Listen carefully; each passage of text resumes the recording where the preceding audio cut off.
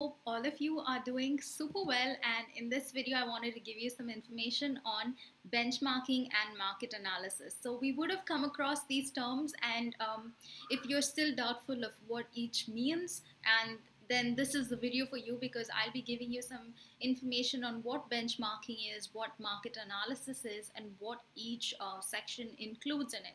So it's a very high level, not going really into the details and specifics, because just want to keep it at very high level. And again, this information is taken from the BABOK guide. So without any delay, let's get into it. So first of all, what is the purpose of doing benchmarking and market analysis? So you would want to do benchmarking in order to improve the organization's operations, because you want to kind of reach a target. You have a target and you want to compare and see, and you want to see if there's any room for improvement and improve the operations of the organization. You would also want to increase your customer satisfaction as well as increase the value to the stakeholders.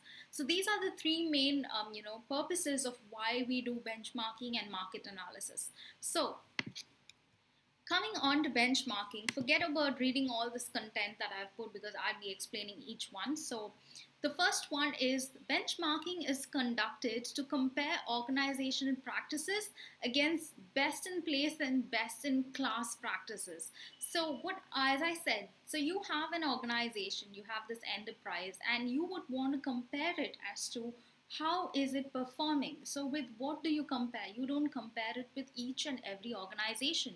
You need to kind of look for the best in class industries, organizations, enterprises that you would want to get at some point of time. You keep them as an either a benchmark or I would say like an aspiration or something that you would want to come up to the level at. So that's what you would want to compare your organization with. And the objective of benchmarking is to evaluate the enterprise performance and ensure that the enterprise is operating efficiently. So as I said, so you not only you measure it, you compare it, but you also check and see if the organization and the operations are very effectively executed.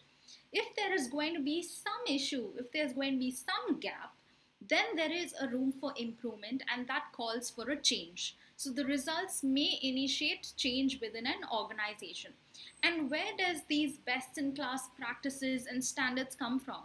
They could come from either doing a competitor analysis of the competitor enterprises, of government bodies, industry associations, and then you have certain standards for compliance.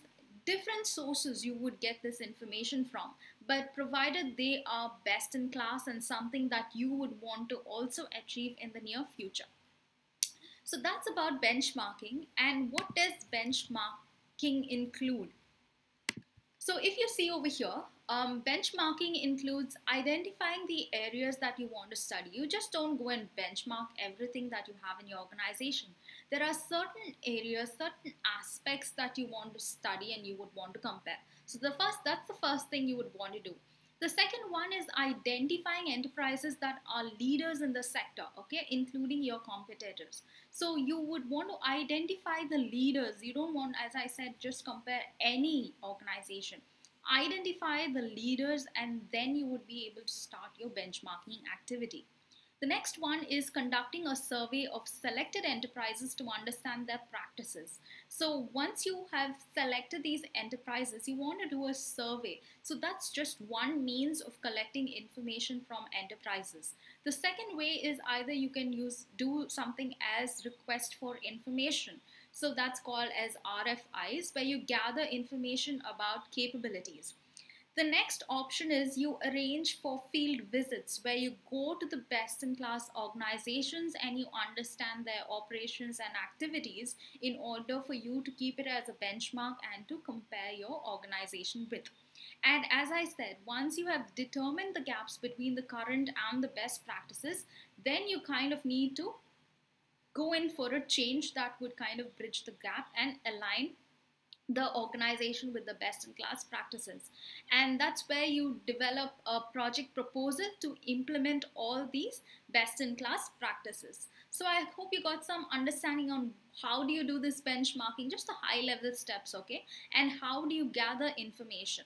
So the next one that we are going to see is market analysis. So market analysis has two dimensions. The first one is it involves researching about customers, okay, to determine what products and services your customers actually need. What are the factors that influence their decisions to either purchase your not only your product but to purchase a particular product or service, and who are all the competitors already out there in the market. So these are instances where you want to take out a product to the market or a service to the market, but you're not sure whether it's going to be a big bang super hit and it's going to be in demand.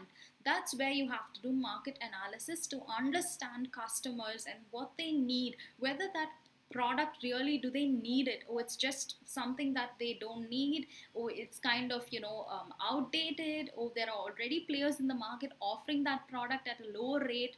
What makes them decide to buy a particular product or purchase a service? All this you need to understand in order to achieve that go to market strategy, and also decide whether you should be taking a product to a particular market or industry.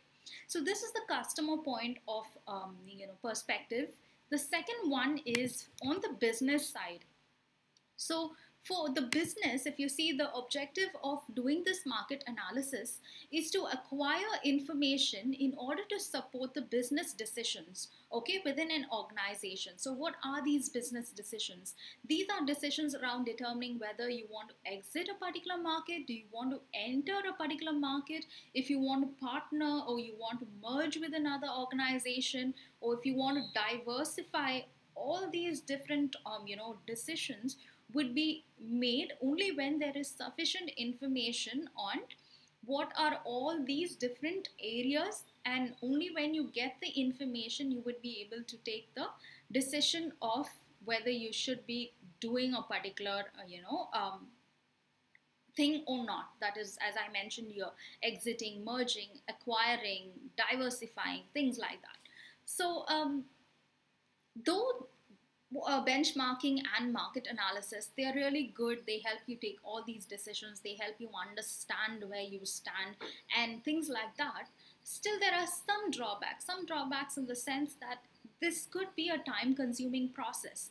And when it comes to benchmarking, you need the right expertise in order to crunch down that information, to analyze and interpret that information. If you don't have the right people on the team, then that's going to be of a little gap and a little of a difficulty for the organization. The next one is when you check for benchmarking. Benchmarking would help you to achieve or to come up to the best in class practices, okay, but it does not give you ideas in order to come up with innovative solutions. So don't think about doing a benchmark to come up with innovative solutions or innovation. It's just a way that you can start improving your operations and also the way the business operates by comparing best in class practices and organizations as well. The next one is when you do market analysis and even benchmarking. Getting that information would not be easy. It could take probably a long period of time. So it's not like you go and you request for information and you get it back. So the information itself could be really tough to get, and that's few drawbacks around benchmarking and market analysis. So I hope that you got some information on what benchmarking and market analysis is and what each one includes, and when do you need to do benchmarking and market analysis. So if you liked this video, please do give this video a thumbs up. If you haven't subscribed, please do subscribe to this channel, and also do share your feedbacks. Thank you.